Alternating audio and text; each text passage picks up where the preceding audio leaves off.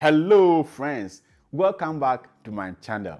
Today we are going to discuss about traveling and visa processes. I have had a lot of friends who have had their visa denied recently. After discussion and talking with them, I realized that they repeated the same mistakes I did that resulted in my first visa interview being rejected. So today I'm going to share with you some tips, things you should avoid when you are applying for US visa and when you go into the interview room. Let's get right into it. Now, let's begin this way. I would want to give you a general overview about the online or electronic application form. To apply for your visa, you must first submit a completed DS-164. This form will ask for information from your passport. Your passport details. Date of previous travel to the United States or elsewhere. Work experiences and educational history.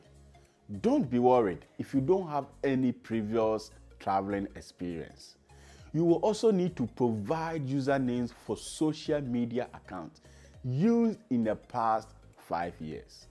So be sure to fill out all this information as thoroughly as possible.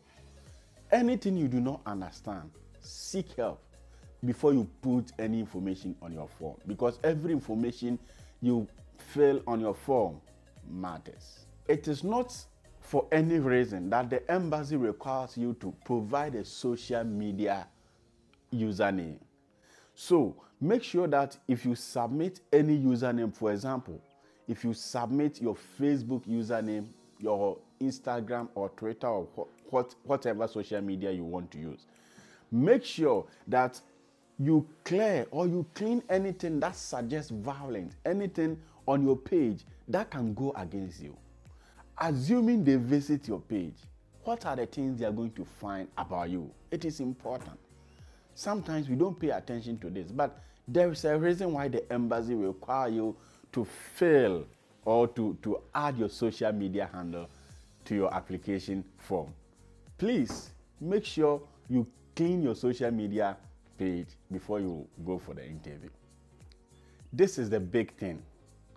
Pay attention to details and avoid errors. Your visa application is an official document, so the information you provide should not only be correct, but it should be complete. Before you submit your application, make sure you verify that you have entered date correctly and that you did not make any spelling errors. Remember to include only the information asked for. Additional information that you include in your application may hurt you. It may not help you. When I had my visa refused, I knew that it was as a result of one of the errors I made. It may be because after submitting my application, I realized that I have made a mistake. So it is important that you pay attention to details and try to avoid making an inadvertent typo. These are some of the common reasons why most applications are rejected. Do not provide any information you cannot defend. This is important. Every information you enter on your application form, you must be able to provide evidence to support. For example, if you claim that your sister is going to sponsor you, your sister is your financier for your studies, you must be able to prove that you have a relationship with the person. The person is truly your sister. And you must be able to prove that the finances you are submitting are evidence enough to support your studies throughout your stay in the United States. Another example is when you claim on your form that you are working, you should be able to prove either in the form of the salary, either in the form of your pay slip or your bank statement. And when you state that you are not working, you should be able to state why you are not working. So you must be prepared to defend every information you put on the application form. Do not memorize answers to questions. Now, whilst you are preparing for your interview, It is okay for you to go on the internet and look out for sample questions and, if possible, how some people answered them. But don't repeat the mistake I did. I wrote down answers to these questions. For example, who is sponsoring you? Why are you going to study in the United States? What are your plans after studies? I wrote answers to these questions and memorized them. And these questions were on the internet, right? So they were in order. So I also memorized them in order. And the perception was that when I go, they are going to ask me, for example, why are you going to the United States? Because that was the experience from the videos and from the research I made. Most people said that was their first question. So that was how I prepared. Now I went for the interview and the first question was, how old are you? Are you married? And all of a sudden, I was blackout. I was confused. I was totally surprised. And I started to shiver. I lost control. I lost confidence. Because I have memorized and I was expecting the counselor to ask me those questions so that I can pour it. I can pour it from my head as I've memorized them. So, you do not need a prepared speech, but you should have an idea of how you will answer some common questions. Like, who is sponsoring you? Like, what are your intentions after studies? What are your plans? Like, why did you choose that course? How will it help you? These are some of the questions you should be prepared for. But you shouldn't just write answers and memorize it. Just be aware, just be prepared to answer any question. Do not give out unnecessary information you have not been asked. Many people, in an attempt to impress and to show that they are confident over their responses, try to give away voluntarily so many information, even information they have not been asked. Avoid that. Make sure that your answers will be brief, your answers will be short. Don't give answers that will trigger additional questions which may go against you. If the consular have not asked for a specific document, don't show it up.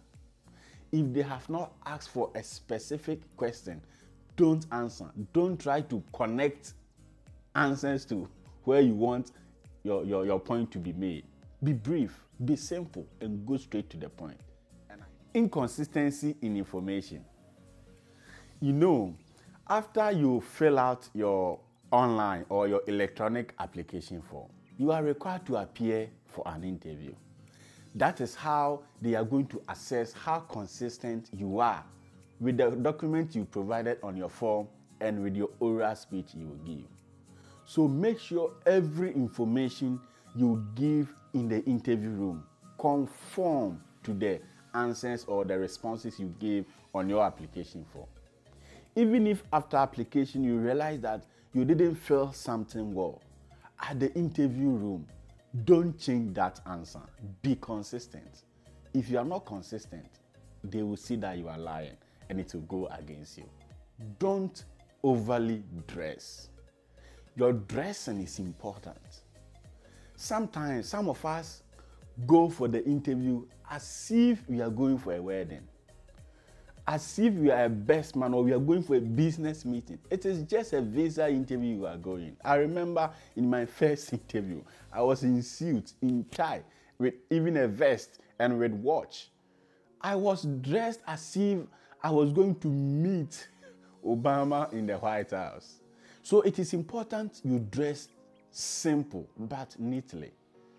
In my second interview, after I realized that my dressing shows how obsessed I am, I just put on a short sleeves and with the sandals. I didn't even barber my hair as I did in the first interview, because it is a visa interview you are going. You are not going for a business meeting. So be simple, be gentle but simple. Don't be wearing suits and tie and all that when you are going for a student visa.